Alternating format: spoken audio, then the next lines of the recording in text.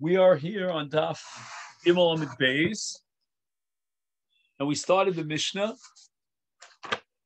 and we'll just review that part of the Mishnah that we've already covered, and that is that there are three stages in the collection of Shekalim, and the first stage is Hachraza, and that's on Rosh Chodesh Adar. The second stage is on the 15th of Adar, and here we take a little bit more of an active role than just Hachraza in getting the people to bring forward their contributions, their shekalim, but it's not yet totally aggressive. It's only benachas, and that's called shulchanos. And those are the money changes, and people came from chutz la'aretz, from many different countries to bring their shekalim to Yerushalayim. And those monies had to be changed. They were on the international currency market, but they had to be changed into shekalim. So there were shulchanos, and the shulchani was the money changer. And once the money changers were out there in the public arena, the message got out that it's getting closer to the end of the time for the shekalim. And when actually is the end of the time for the shekalim? When is the critical moment? That's stage number 3, when Bezdin is going to take a more aggressive role. And that, the Mishnah says, is going to take place on the 25th of Adar. And last time we got together, we were trying to figure out what exactly is unique about that date and what aggressive role does the Bezdin take in this already stage number 3? It's past the 15th when the shulchanos are out there. And the answer is the following, that the carbon tamid, which is a carbon tzibur, has to be purchased from the monies of the Trumas al-Lichka, which were collected in the shekalim. And the carbon tamid of Rosh Chodesh Nisan would already have to be taken from this year's shekalim. The new shekalim in the Trumas al-Lichka, not from last year's. And the month of Adar is 29 days. It's always a chaser, which means that Rosh Chodesh Nisan is always day 30 of Chodesh Adar. That's the Gemara in Rosh Hashanah, has to do with the way they organize the calendar. Now, before a carbon is brought, it's not just enough to purchase the carbon and then immediately bring the carbon. You need 4 days of bikur. So that if the shekalim came in on the 25th of Adar, so we have, let's say, if we want to count backwards, I'm just going to do it that way, it's a little easier for me. So that by the time we get to the 29th, which is the last day of Adar, we've already had 4 days of bikur. So that would be the 29th, the 28th, the 27th, and the 26th. So the monies are collected on the 25th.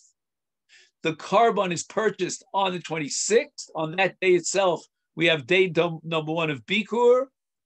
And then we invest, again, all this is to guarantee that the lamb for the carbon tamid is not blemished, it has no mum. So we have the 26th, 27th, 28th, and 29th. Those will be the 4 days of bikur, so that we've already purchased this lamb from this new year's shekalim, and that lamb will be brought as the first carbon from the new shekalim on Rosh Chodesh Nisan. Now, in what way is Bezdin more aggressive when we get to this red line, so to speak? This is at the end of the rope. We must get the shekalim in by the 25th of Adar so that we can purchase the lamb on the 26th of Adar for the tamid of Rosh Chodesh Nisan. And here we have a halacha of mimashkenim. And what we're going to see is that mimashkenim could be understood. Well, let me start from the beginning. First of all, is it true to say that A equals B, meaning whenever there's a chiyuv of shkalim, ipso facto, there's a din of a mashkenin, where Bezdin is going to take this active role, and if the person doesn't come forward to pay his obligation, then the Bezdin will confiscate his property, his possession, in lieu of that chov. And we're going to try to develop a theory today that there are two different dinim. There's one din of chiyuv shkalim, and there's a separate din, which may or may not apply, called memashkenin. So you could theoretically be included in the chiyuv, but not in the din of memashkenin. Now, in addition to that, we're going to create another bifurcation, another two dinim. There's going to be a din of chiyuv, and then there's going to be a din of what we call kiyum, that we will accept your shkalim despite the fact that you're not obligated. So here are the various levels. You can have someone who's completely excluded from shkalim. He's not chayav, and even if he comes along and on his own volition he wants to volunteer the shkalim, we won't accept it. Then we get to the next level. You're not chayav, but if you come forward, we will accept your shkalim. Then we get to the next level. You're chayav, but there's no mashkenin. And finally, we get to fourth level, which is the general rule, that you're chayav and bezdin mashkin.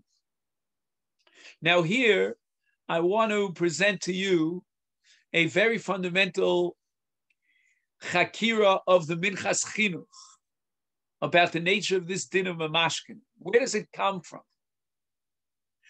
One way of understanding it, as the Minchas Chinuch suggests, is it's just simply an application of a universal principle called kofen ala mitzvos. We will force a person to fulfill a mitzvah. And from that perspective, shekel is no different than any other mitzvah. If you're obligated, then we will force you if in event that you are recalcitrant, you refuse to come forward and fulfill your chiyuv. Then the Minchas Chinuch suggests that this might be mamashkenin on shkolim, might be a separate halacha in shkolim that goes beyond the general principle, above and beyond the general principle of kofen ala mitzvos. And that is because the nature of shkolim is a chiyuv mamon. And we have in Choshen Mishpat, forget about Orach Chaim and Yoredeya. In Choshen Mishpat, we have halachas that if a person is obligated in a financial debt, then if he doesn't pay that debt, there's something called shibud. And we collect from Mishubadim, meaning there's a lien on a person's property. So if Ruvain borrows money from Shimon and Ruvain defaults on the loan, Shimon has recourse through the Bezdin to collect from Ruvain's property. And the Minchas Chinuch says that there's a tremendous nafkamina between these two definitions. Is it kofen ala mitzvahs, or is it midin shibudim on a chiv mama? And the nafkamina is whether we need befana. What does that mean? In kofen ala mitzvahs, we must have the person in front of us, because our goal, whether he likes it or not, is to get him, afford for him a kiyum mitzvah. And that can only be done b'fanav. If the man flew the coop and he's, on vacation in Orlando, and there's no kofen ala mitzvahs, he will not have a mitzvah if we just simply go into his living room and take the lamp, that has a beautiful shade on it and sell it on the market. That's not kofen ala mitzvahs. Masha Enkein, he says in the second definition, if we're dealing with a chiyuv mamon, then with regard to a malvin alova, govin afilu shalo b'fanav shalova. Again, we're not learning Choshen Mishpat now, but it's a complicated halach. The lova sometimes may have a taina, and he can say parati. But assuming he said parati, or for example, they showed him the shtar in the hands of the malva, and he was not makrish the shtar, which means that even if he said parati, I paid you up the chov, we still don't believe him because of the malvis holding on to the shtar. In such a case, we can collect and confiscate the nechasim of the love midin shibudim, even shelo b'fana, which means that he could be out there in the world. He's not even aware of the fact that Bezdin confiscates his nechasim. The Minchas Chinuch goes even further than this. He says that in the case of kofanal and mitzvahs, it's not necessarily that we have to go ahead and simply pick up, his couch and sell it on the market. We have to use this as a pressure tactic, that he realizes that we are threatening, the Bezdin is threatening to start confiscating his property. He will come forward, therefore, and redeem his chov. He will pay up his chov, in this case of shkolim. If, on the other hand, it's a din of shibudim, of chiyuv mamon, and Bezdin is now empowered to collect his property, then this is not a pressure tactic. This is simply a way of getting the monies over to the person, or in this case, the institution, the Trumas Halishka, who has a right to collect that money. We're not dealing with a pressure tactic. So, for example, it could be that if it was only kofanal and mitzvahs, Bezdin would have to remain outside the house. They would not enter into his house and break down the door. They would simply threaten him. Look, my friend, you have two choices. Either you come forward and pay up your chov and give us the shkolim, or we're going to take your refrigerator. We'll take your couch. And hopefully he'll cough up the money. In the case of shibudim, of a chovas mamon, that means that we're not out there waiting for him to open up the door. We'll break down the door if need be to collect from shibudim. And the Minchas Chinuch leaves this as an open question. What is the nature of memashkenin when Bezdin will collect from the possessions of the person who refuses, already past the 25th of Adar, and he hasn't yet coughed up his shkolim? I thought perhaps we could add another little embellishment to this Minchas Chinuch. What do you mean by a chiyuv mamon? I understand in the case of a malva and a love, or a mazik and a nizak, if I borrowed money, I damaged your properties, then I owe you money. Your money is gabach. It's called mamoni gabach. But in this case, what does that mean? Shkolim. Did I borrow a shekel from the Trumas Halishka? I never obligated myself. Narvas, it's a mitzvah. So the chova is a chovas mitzvah. So therefore, I would like to just reformulate a little bit, make a little change in the language of the Minchas Chinuch. I would suggest that the second side of the Minchas Chinuch is that when the nature of the mitzvah and the chova is to pay mammon, it generates a shibud nechasim. It's not that the mitzvah itself is irrelevant in the second side of the Minchas Chinuch. Forget about the mitzvah. He owes an independent chov. There is no independent chov. He never borrowed money from the Trumas Halishka. The Trumas Halishka has no claim against him. Navas, the Torah said, Tarimu is Trumaschem. You have to bring your Masechet Shekel. And inherent in the chiyuv of mitzvah is a chiyuv mamon. Because this mitzvah is unique in that it is a chiyuv mamon, the chiyuv mitzvah generates a shibud nechasim. If for some reason, at some point, he becomes potter from the mitzvah, let's say he becomes a shota or something, then he would be at that point completely protected from even a shibud mamon, meaning the shibud nechasim, even according to the second side of the Minchas Chinuch, is not some sort of independent chiyuv mamon that exists on its own 2 feet. It's a chiyuv mamon that was generated and came into existence as a result of the chiyuv mitzvah. But the chiddush here is that if you have a mitzvah, the nature of which is to pay mammon, that is a mitzvah which generates and creates a shibud mama. Now Beis Din is on their own. Forget about kofin al mitzvahs. They will now collect from the shibud mama. But keep in mind that shibud mama is always contingent on the chiyuv mitzvah. It's not something that came because I'm holding on to your mama. That's not so. You can't say that someone is holding on to the machzah shekel that belongs to the Beis Hamikdash. You could say that because of the chiyuv to pay the money, that generates a shibud mama.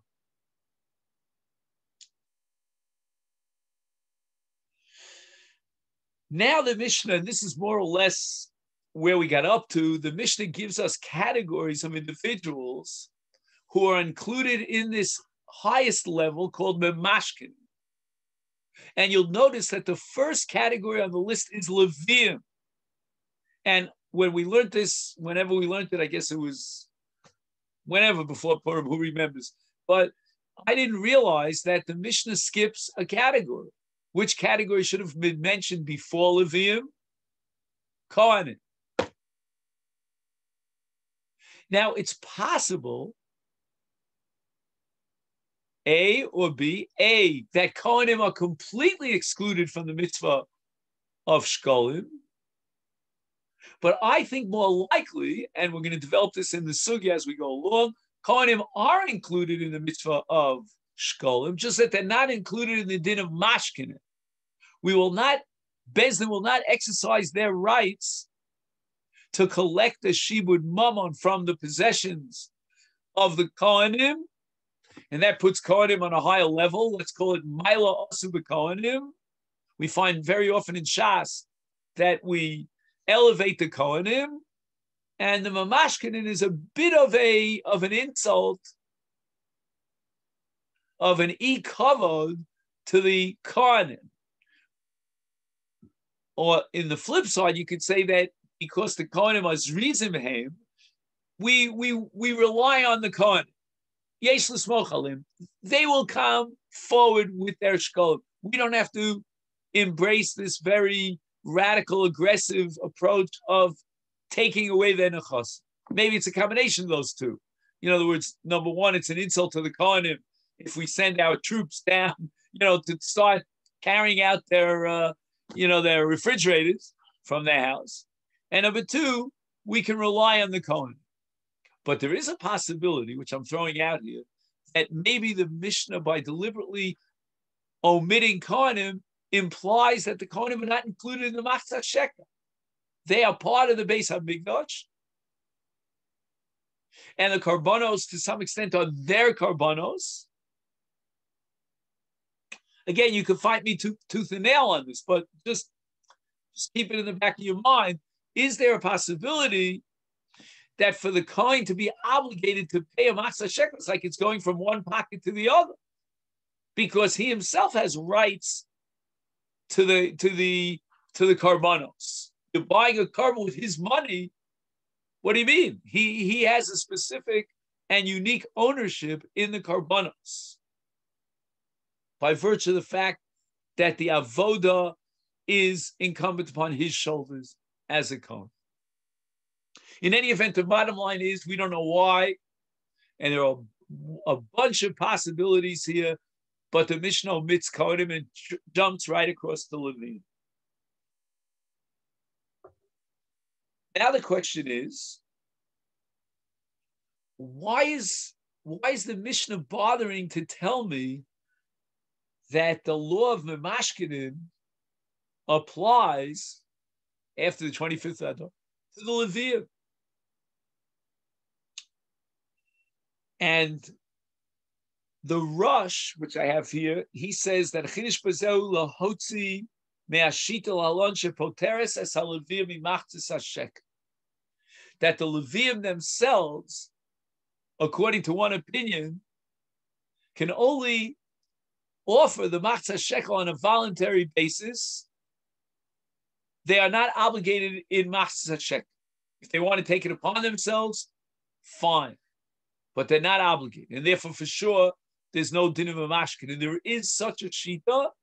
We'll have to see what it's based upon. Our mission is coming lafuke, says the Rosh, that sheet.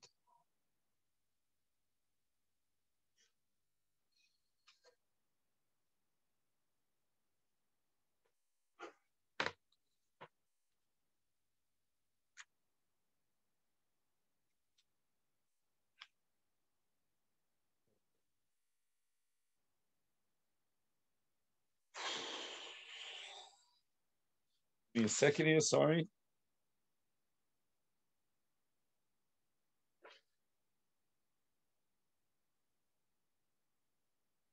Okay. Now, what I'd like to keep in mind here as sort of a background to this whole sugya of who's chayav in Masechet Shekel is the kriya that we started reading this week. I mean, we'll read it this Shabbos, of the pkudim, of the census, kitisa. Kitisa is Rosh Bnei Yisrael. Because we're going to see that there's a direct connection between the mitzvah of minyan meaning census, and the mitzvah of Masechet Shekel. And the only way we can count the people of Israel is through the Masechet Shekel. We will not count heads. We'll count shkolim. And the Levium are not counted. The Levium are not included in the law of minyan. And since it's through the Masechet Shekel that we set up the minyan, and since the Levium are not included in the minyan, hence they're not included in the Masechet Shekel. That could be the Havamina that our mission is coming lafuke. Next, Yisraelim, okay, fine. Yisraelim are chayav on a yearly annual basis to bring forward their Masechet Shekel, and that's a full-fledged chiyuv with the din of a mashkenin, with the two tzadim of the minchas chinuch, how that operates. But then we have to ask the following question: what is the annual chiyuv? Is it any day of the year? I wake up on Tu B'Shvat and I decide I'm coming forward with my Masechet Shekel. Well, you know what? It's a New Year's resolution. Right after Rosh Hashanah or the end of Elul, I decide, I'm in the mood to bring my Masechet Shekel. To the best of my knowledge, we will accept Masechet Shekel the whole year round. Never refuse a contribution. So if that be the case, then women should be included in the mitzvah of Masechet Shekel, because there's no specific date. We may get involved in certain dates as we come to that critical point in which we absolutely need the Masechet Shekel, because the new year starts with Rosh Chodesh Nisan as far as Korbanos Hatzibur are concerned. But nevertheless, the whole year is given to Masechet Shekel. And if that be the case, I just want to lay this down on the table. I don't understand what's coming in around the bend. We're not up to it yet. That lo nosh, that women are not included in this halacha b'mashkinin. Maybe it's a halacha b'mashkinin, but enochinami, the women are obligated. But if we assume that the women are exempt, I don't know why, because the whole year round is good for the mitzvah of Masechet Shekel. We will never reject anyone's Masechet Shekel, not by day and not by night. And any mitzvah that's 24/7 and incorporates the entire year is a mitzvah seisha lo azman noshim chayovos. So I'm just telling you why I'm going to be very irritated by what's coming around in the Mishnah. Gerim. Now, why does the Mishnah feel compelled to tell me that a ger is chayiv in the mitzvah of Masechet Shekel? What was the havamina that I would exempt a ger? A ger is chayiv in all mitzvahs ki Yisrael gomu. And strangely enough, Rav Shlomo Surleo, the Rash Surleo, here on these words, V'gerim ve'avodim mishuchrorim, he writes, Shenemar v'yikhu li truma me'es kol ish l'rabos hasagerim ve'avodim mishuchrorim. Now, by the way, that exact drasha appears in Masechet Megillah to tell us, to teach us that gerim and avodim mishuchrorim are obligated in the mitzvah of Megillah. But there I understand it very well, because the mitzvah Megillah is meant to thank Hashem, Kriyas Zui Lula, for saving us from the Gzeir of Haman, and the grandchildren of Haman were not included in the Gzeir of Haman. You know, the Ger was not included. Kamash Malan, that it's a chiv on Kol Yisrael, and it becomes a mitzvah unto itself. And it's not that I'm thanking HaKadosh Baruch Hu through the mitzvah of Megillah for my great ancestors that were spared from the Gzeir of Haman. It now becomes a chiv.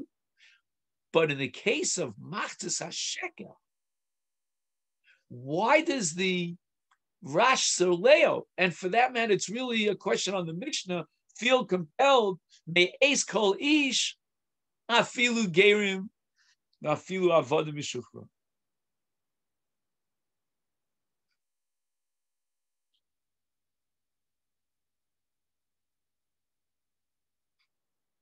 And again, right now I'm in the dark. The only thing I have to figure out is the relationship between the census and Machzas HaShekel, and perhaps if my ancestors were included in the census where I paid the Machzas HaShekel in order to be counted for the minyan, that Shish and Ribui, then I understand that a ger might be excluded. And therefore we need a pasuk of Kol Ish. But I'm not, I mean, don't quote me on that. I'm certainly not. I'd rather leave it as a tzarech iyun.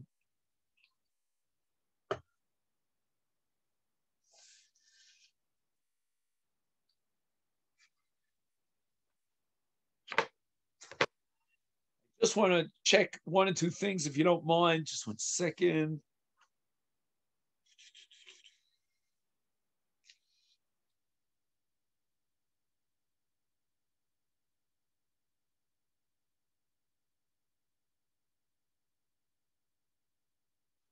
Now,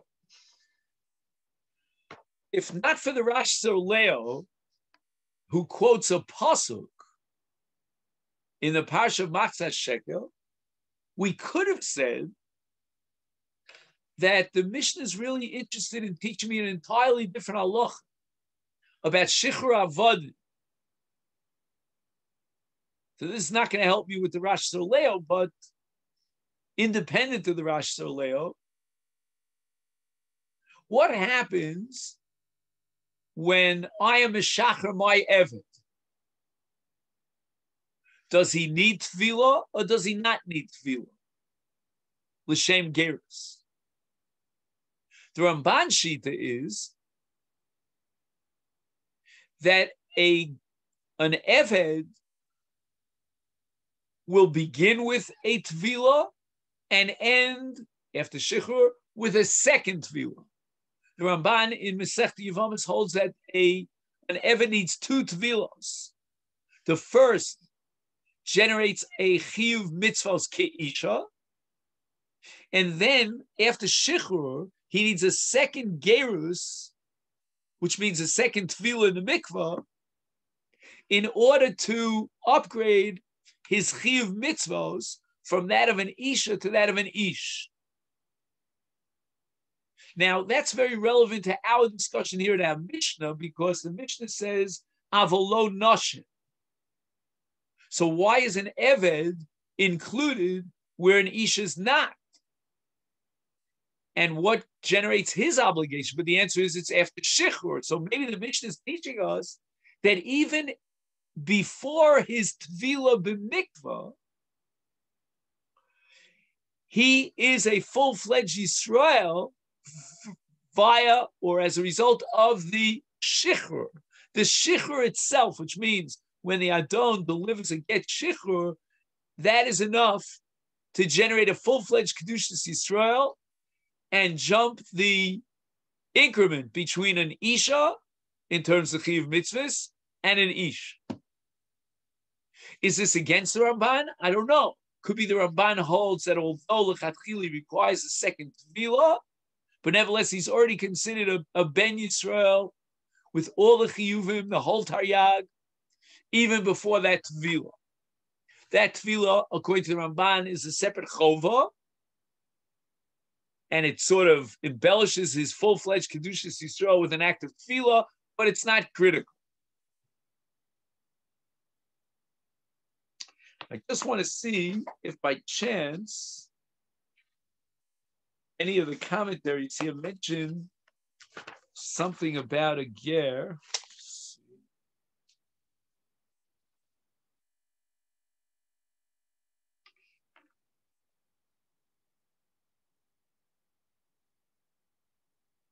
No, so far I'm not finding anything. Anything here in the Taklin Charetim? Let's just see.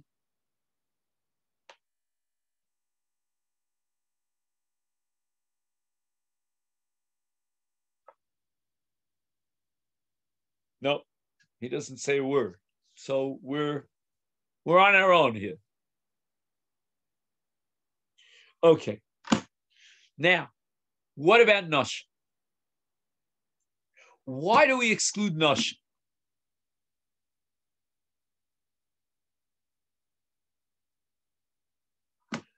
The Meiri says because it's a mitzvah sasei shazman gro, which I can't understand. We'll accept shkolim the whole year round, 24/7.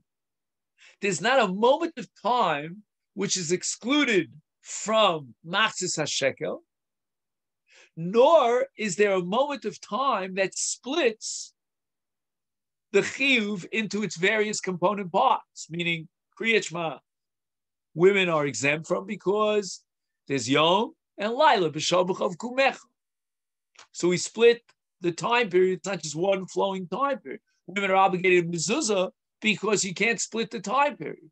It just flows perpetually from the moment you have a bias. So too machzis hashekel. Although, again, we will go through these three stages that we said, Achroz on Rosh Chodesh Adar, and Shulchanos on the 15th of Adar, and Memashkinin on the 25th of Adar. That's fine and dandy. But that doesn't make it into a mitzvah seishas man grama.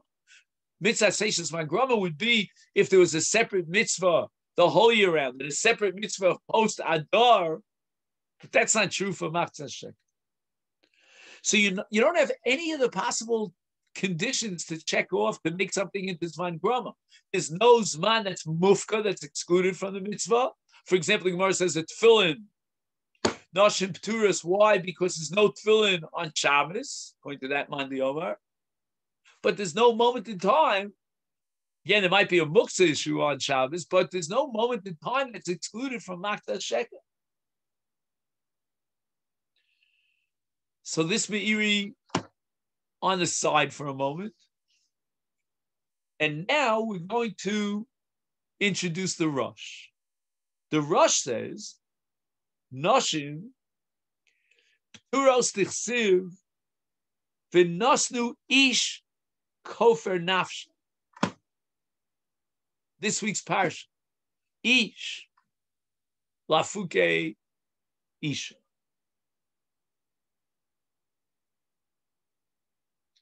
Now, it seems to me that although I don't understand the Meiri at this point, there is a clear-cut nafkamina between the Meiri and the Rosh. The Rosh says that the pasuk itself, Ish, bumps off the Isha. She's not included in this mitzvah. That's not so according to the Meiri. The Meiri includes her in the mitzvah, but she's part of it. For example, Rabbeinu Tam, in general, in mitzvah seishman grama, says that a woman can come forward and fulfill the mitzvah voluntarily, he goes as far as to say that she'll make a bracha if she does so. Hence, Ashkenazic women, because Ashkenazios will paskin like Rabbeinu Tam, will make a bracha on shofar and on lulav, all which in mitzvah seishes man groma and noshim pturos. So that mitzvah seishes man groma is not a hafkah. No. They have that mitzvah. And they can recite Asher Kidshanim Mitzvosov. Again, the word Mitzivanu is a little problematic according to Rabbeinu Tam. And the Rambam leaves out brachas for women completely. Totally opposed to a woman making a bracha on his man grama. She can't say the word Vitzivanu. And Rabbeinu Tam gets over it. And Vitzivanu means I'm part of the Kedushas Yisrael. And that Kedushas Yisrael generates the mitzvah in an abstract sense, even though I'm not obligated in that mitzvah. So I can recite Vitzivanu according to Rabbeinu Tam. But definitely, if the Meiri is learning that women in Shekalim is man grama, they are included in the mitzvah of Shekalim. And for sure, even though we can't force them, they can take it upon themselves by option to fulfill this mitzvah of Shekalim. Not so according to the Rosh. The Rosh is saying that when it says in the Pasuk, bin nasnu, which means that we will receive their kofer nefesh, it says ish, bin nasnu ish kofer nefesh.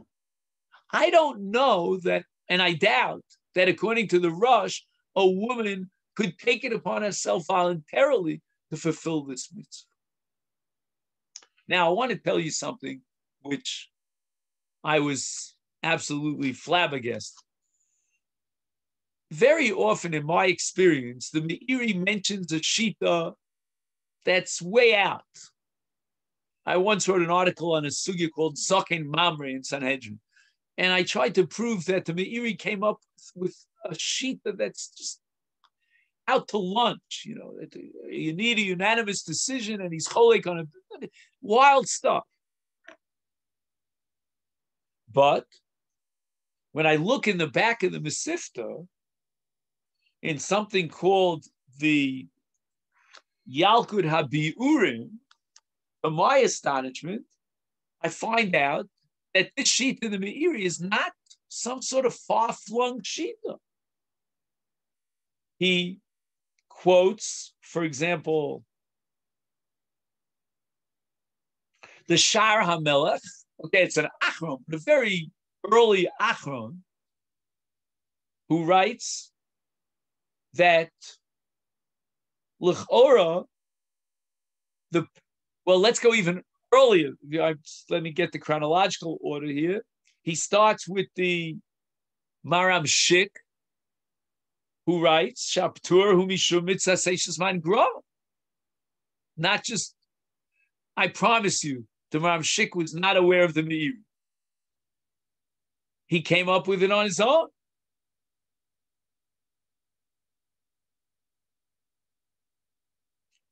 And the Shara Melech, who's a super commentary on the Rambam, quotes our Mishnah as a shluga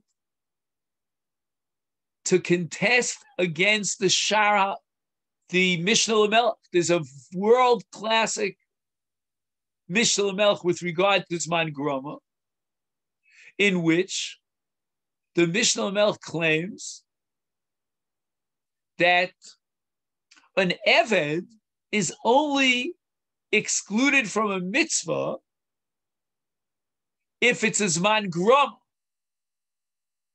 And the Mishnah Melech says that there are two categories of pturim, of exemptions for women. One is Zman Groma, and the other is other pturim, which are derived from psukim and have nothing to do with Zman Groma. And an Eved has the status of an Isha, liftar es atmo mi mitzvahs, but only if it's Zman Groma. If it's not Zman Groma, then even if a woman is exempt from that mitzvah, if it has nothing to do with Zman Groma, if it's a special reason that applies to a woman, we don't extend it to an Eved. It's not that the Kedushas Yisrael of an Eved is identical with that of an Isha vis-a-vis Chiyuv mitzvahs. No. There's a separate p'tur of Zman Groma that applies to Eved when it applies to Isha. And that's what we derive from the Gzeir Shava Lola, to equate an Eved with an Isha. Says the Shah Melech, what is our good friend, the Mishnah Melech, going to do with our Mishnah here in Shekalim? Because if a woman is exempt from Shekalim because it says Ish velo Isha, that has no impact on an Eved. And yet, our Mishnah says, Noshim ve'avodim, does it not? Why is an Eved potter from Masechet Shekalim according to the Mishnah Melech? Just because it says in the pasuk Ish? Ish doesn't exclude Isha. And according to the Mishnah Melech, there are many mitzvahs which an Eved is obligated in, where an Isha is exempt from. There's a whole issue, for example, about Talmud Torah. Talmud Torah is not a mitzvah saseish zman grom. It's 24/7. There's no moment of time that's excluded. Whatever you do on Christmas Eve, I don't care. But there's Talmud Torah is 24/7, 7 days a week, 12 months out of the year. But it says v'shinantom levanecha, but necha v'lo b'nosecha. That doesn't apply to an Eved. So an Eved, therefore, according to the Mishnah Melech, would be obligated to the mitzvah of Talmud Torah. But there are many, many examples. There are many Isurim that apply to an Eved that don't apply to an Isha, which have nothing to do with Zman Groma. And therefore it's not included, according to the Mishnah Melech, within the purview of Law Meisha. And now, says the Shara Melech, we should take the mitzvah of Shekalim and put it into that very category of a mitzvah where women are exempt by virtue of a special pasuk, but it's not a mitzvah seish zman grom. And it would seem, therefore, according to our mathematical calculations, that the Mishnah Melech has no choice but to accept the shita that we attribute to the Meiri, but it's also the shita of the Maram Shik, at mitzvahs Shekalim is a mitzvah seish zman grom.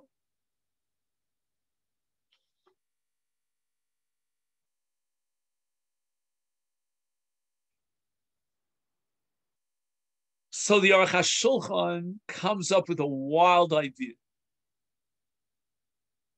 He says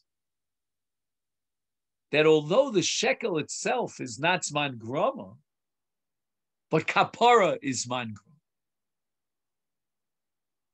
Groma. I tip my hat to the creativity of the Aruch HaShulchan, but I have problems with. But listen to the creative idea. He says that the Torah says that receive the Masechet Shekalim as a kofer nefesh. There's a halach in kapara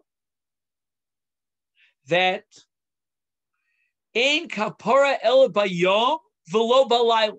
A Gemara in Erchin on Daf Yud Aleph. And says the Aruch HaShulchan, I'll prove it to you. Gemara in Erchin on Daf Yud Aleph establishes that ein afrosh hashkolim b'layla. The hersta meiser abos. To me, this is all brand new. I mean, you're old hats, but I'm sorry. I never knew this. That A equals B and B equals C. That A is shkolim equals B is kapara. B, there's no kapara b'layla, only bayom. Therefore, D is no hafrosh hashkolim b'layla. It's only bayom. My gosh, this sheds a whole new light on the Meiri. How could the Meiri even entertain the idea that Shekalim is a mitzvah seish zman groma? Is there one moment of time where there's no hafresh Shekalim? Says the Aruch HaShulchan, yes. There's no hafresh Shekalim in Laila. Women are exempt from tzitzis because there's no tzitzis for Laila, according to that Mandiyom. And tefillin, according to one shita, we had it, I think, in the Gemara in Erevin, is there's no tefillin b'layla. Even if I hold this tefillin b'Shabbos, but there's no tefillin b'layla. Women are exempt. So any mitzvah hayom that excludes Laila becomes, by definition, Zman Groma. And now the Aruch HaShulchan wants to take Masechet Shekel and place it under that category. It's Yom V'lo Laila. It's wild, because I'll tell you the truth. if I didn't have this proof for the Aruch HaShulchan, I would say, okay, it's very nice that when they took the census and they collected the Masechet Shekel, it was a kofar nefesh. The pasuk says, "Well, you negev bifkodosav." Somehow the Masechet Shekel prevented them, because if they were counted it by head, there would be a negev. Therefore, I derive halachic conclusions about the mitzvah, and I circumscribe the mitzvah of Masechet Shekel based on the fact that the Torah calls it kofar nefesh. But the Aruch HaShulchan has a Gemara in Erech. This is brand new. I wanted to suggest, because I didn't know about this Aruch HaShulchan, that perhaps the machlokes here between, if we'll call it the Meiri V'seyoso and the Rosh V'seyoso, about whether or not Shkolim is man groma, depends upon a different question. How to define Zman Groma. Does Zman Groma depend upon the Chiyuv HaMitzvah or the Kiyum HaMitzvah? The Kiyum HaMitzvah of Shkolim is from Rosh Chodesh Adar. That's when we notify the people, bring forth your Shkolim. The Chiyuv is the whole year, but the Kiyum HaMitzvah is during a specific period of time. But I threw it out. I was not happy with this because the Kiyum HaMitzvah is the whole year round as well. The active pursuit and pressure that Beis Din is going to place on the people to come forward to that Shkolim, that's time limited. But the mitzvah per se, even in terms of the Kiyum HaMitzvah, is not limited. And if I come forward on Tzom Gedalia with my Shkolim, Beis Din will accept my Shkolim, and I'll make my bracha, Shekinton Mitzvos V'Tzivanu, and I'll be mafresh my Shkolim. So I came up with a different idea. What is man grom? Two possibilities. One possibility is a perpetual mitzvah, meaning, I'm sorry, what's lo zman groma? Means it's a perpetual mitzvah. And there's no time that's mufka, that's excluded from that mitzvah. Another definition is that Zman is machayev the mitzvah. So, for example, give me just your, again, on Zoom, this is very hard to do, but if you would give me your knee-jerk reaction to the following question. Tefillah, is it Zman Grom or is it not? Is there a moment in time which is excluded from Tefillah? What would you say? And if anybody wants to turn on their this or I think you can do it. I didn't touch any buttons here, so you.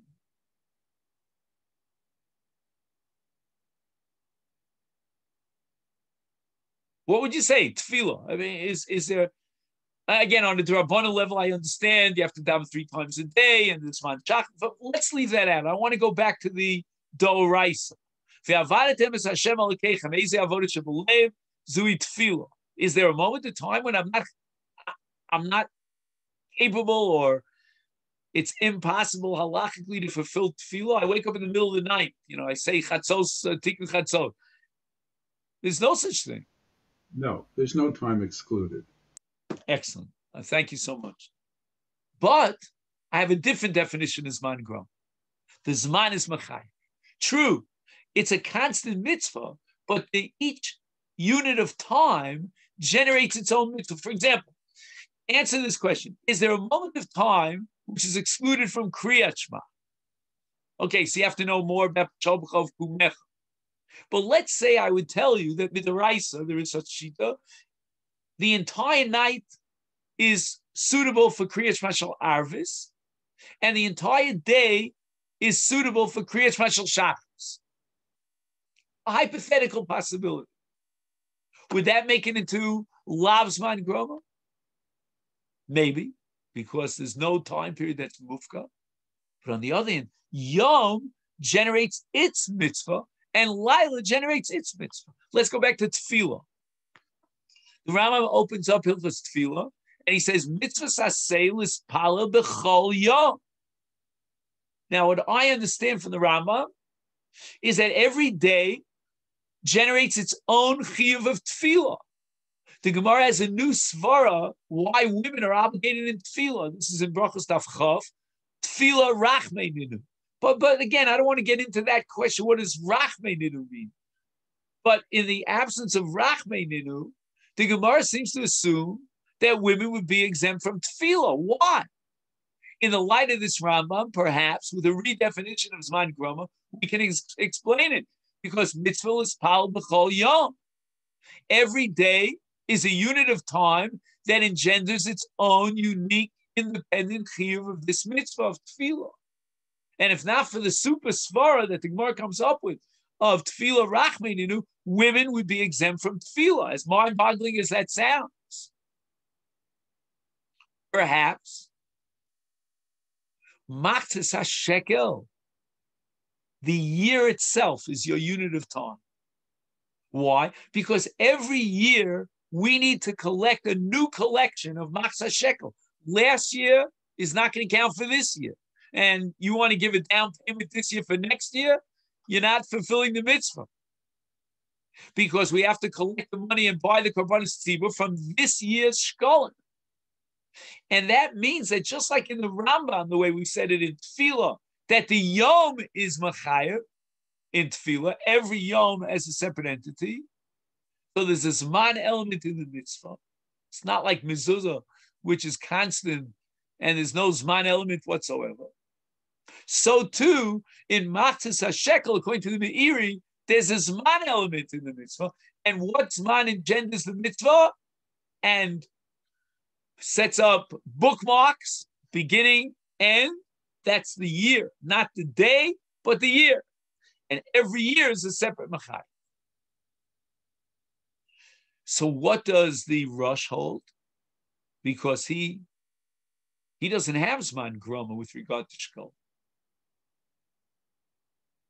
So one possibility is to say that as long as there's no Zman that's mufka from the Kiyum mitzvah, he would hold that it's a mitzvah say she'ena Zman Groma would include women, and therefore he rejects the Meiri. And maybe he would reject the Rambam, and you cannot subsume tefillah as Zman Groma because of the day, because there's no mufka, there's no Zman mufka for the mitzvah. But I would like to suggest an alternative approach as to why the Rosh rejects the Meiri and refuses to categorize Shkolim as Zman Groma. And that is because the Rosh holds that it's not a din that the Zman itself engenders the mitzvah. It's not like tefillah. Tefillah means that there's a unit of time that generates the mitzvah. There's a time element in tefillah. There's no time element in Masechet Shekalim. It's true that every year we need a new Masechet Shekalim, and therefore the chiyuv emerges with each year, but not because there's this man element that's inherent in the mitzvah, intrinsic to the mitzvah. It's not right to say that the year itself engenders the mitzvah, because there's no difference between the beginning of the year, the middle of the year, the end of the year. It's not like tefillah, where yesterday's tefillah has no impact on today. When I bring Masechet Shekalim yesterday, I fulfill the mitzvah today as well. There's no time element inherent in the mitzvah. Not the way the Meiri, the way we, that each year is a separate entity. No. The Zman Groma would be if what I did before is not relevant to what I did now. We bifurcate, we split amongst the Zmanim.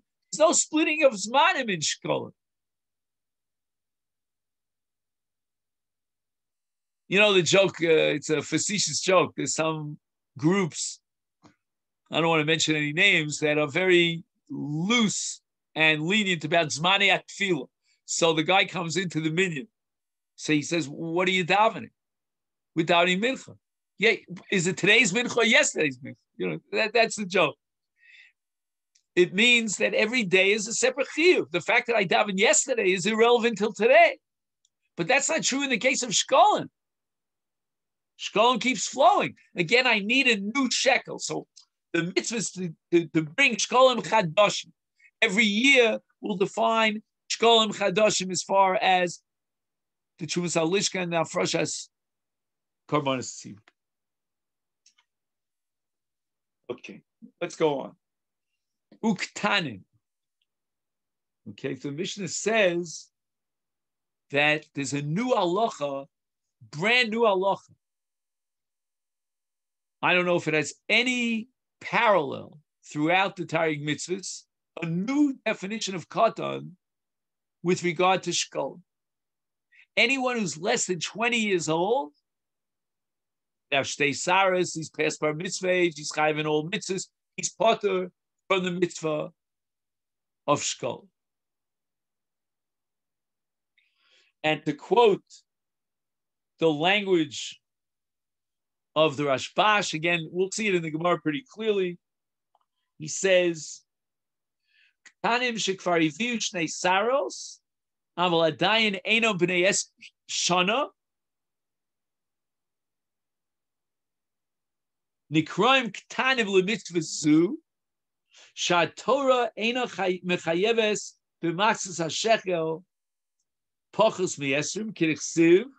Kol over al, again this week's parsha, kol over al pkudim mi ben esrim shana v'mala yitem trumas Hashem. Again, you could have said that maybe that's a separate halacha in minyan. When we count, we take a census of males who are above 20. But you see that we're operating with a tlut, an interdependence between the mitzvah of matzah shekel and the halacha of mitzvahs minyan.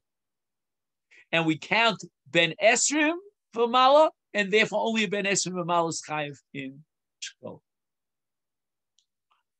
Now the Mishnah is going to continue with chinuch.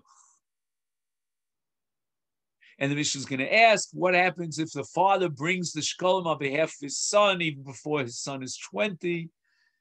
Does that generate a chiyuv upon the father that henceforth, on an annual basis, he has to continue to bring the shekalim on behalf of his son? But I would ask a more preliminary question. Forget about chinuch for a moment.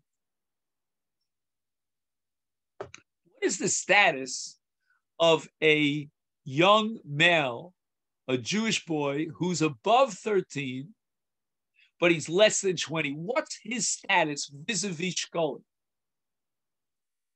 Are we saying that he doesn't need the shekel, so to speak, because the purpose of the shekel is to give him a kapara when we count the people of Israel, or a protection, if you will? He doesn't need that protection because he is protected anyway. He has his own antibodies because he's not counted. Or should we say no? He's excluded from the mitzvah. The first interpretation is that he's really included in the mitzvah because he's chayiv in all mitzvahs. Narvas, he doesn't need the mitzvah. So we can't force him to come off and cough up the shekalim when he doesn't need it. And the Torah makes that connection between forcing a person to come forward with his shekel and protecting him. He doesn't need the protection. But he's included in the mitzvah. He's a bar mitzvah for all other mitzvahs. He's chayiv in tefillin and in lulav and in shofar and in Shabbos. He's also chayiv in shekalim. Or no? The Torah is saying that if you're not included in the census, then you're not included at all in the mitzvah. You're not even chayav in the mitzvah of shekalim. You're completely moved. And the nafkamina is going to be how I interpret the word katan in the next sentence in the Mishnah. V'chol katan shehiskil aviv lishkol al yodo shuv eno posek. What does that word katan mean? Does it mean the katan of Masechet Shekel, or does it mean the katan of Kol HaTorah Kula? We're talking now about the mitzvah of chinuch. The mitzvah of chinuch applies to a katan who's less than bar mitzvah. In the case of a young boy who is past bar mitzvah, but he's less than 20, I'm not sure if there's a mitzvah of chinuch. And the reason for that is because it's up to the young man himself. He has to make his decision if he wants to fulfill the mitzvah of Shekalim. We can't force him, but he'd be encouraged and recommended to come forward with that mitzvah and achieve a kiyum mitzvah. That's not chinuch. The word katan in this Mishnah means that he's a classic katan for the mitzvah of chinuch, and he's less than 13. If, let's say, for whatever reason, the bar mitzvah young lad decides he doesn't want to participate in the Shekalim, he's not included in the pasuk that says kol ha'over al ha'pkudin, because he's not mi ben esrim v'mal, and therefore the end of the pasuk Yitein Shumas Hashem doesn't apply. He tells you go fly a kite. I'm not coughing up a Masechet Shekel. I'm saving my money to buy a beautiful new bicycle. I'm not going to give to the Masechet Shekel. So the father says, you know what, don't worry, I'll cover it. On me. Writes out a check from Masechet Shekel. Does that obligate the father for the next 7 years, to bring a Masechet Shekel on behalf of his son? I don't know.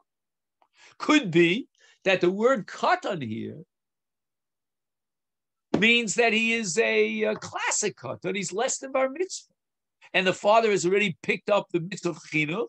Once having done so, he is committed for the balance of the child, again, not such a child, until he's 20, of that period of time in his youth, and the father is obligated in that mitzvah of chinuch, or no. We're only talking about the mitzvah of chinuch up until the bar mitzvah age of all mitzvahs.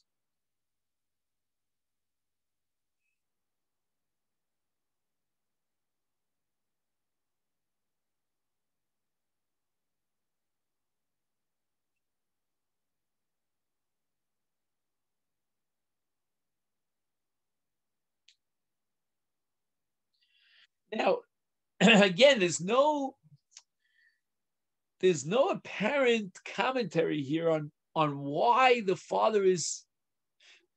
We have a general rule, if you fulfill a mitzvah, 3 times over, it becomes like a neder. Is that what the Mishnah has in mind? It says hischil aviv. I don't know. Hischil aviv means 1 time. That's how I interpret the word hischil. No. It sounds like we're talking about a unique halacha here.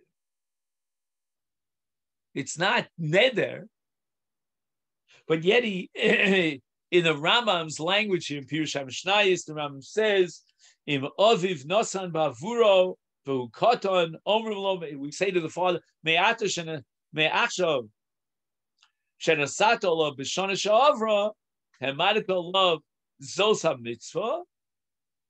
Is tainal of tamid at sheyagdil v'lo tifsa. I don't know. It doesn't sound like it's a din of neder. It sounds like the nesina of the father on one occasion generates a chiyuv that will take us until the young man is 20 years old.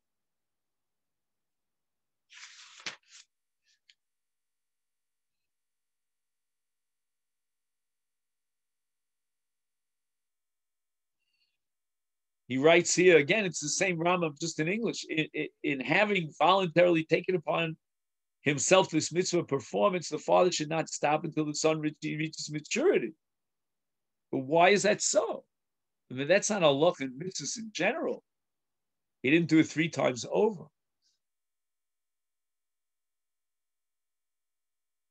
He goes ahead and he says that we can even confiscate the father's property vis-a-vis that mitzvah that he started giving on behalf of his son up until the age of 20.